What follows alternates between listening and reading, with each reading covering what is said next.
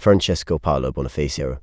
Francesco Paolo Bonifacio, 3 May 1923 in Castellammare di Stabia, 14 March 1989 in Rome, was an Italian politician, jurist and academic. He served as Minister of Justice and President of the Constitutional Court of Italy.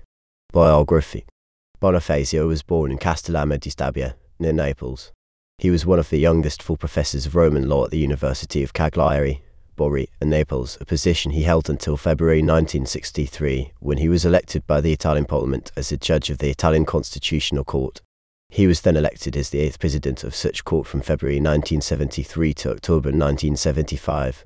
In 1964, Bonifacio was awarded Italy's highest honour, the Republic's Grand Cross, Knighted Cavaliere di Gran Cruz della Repubblica.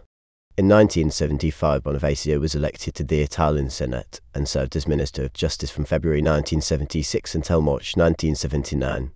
Bonifacio presided over 2 Senate commissions which considered and promoted constitutional amendments. From 1987, he began to teach constitutional justice at the Sapienza University of Rome. He died in 1989 in his home in Rome due to a tumour.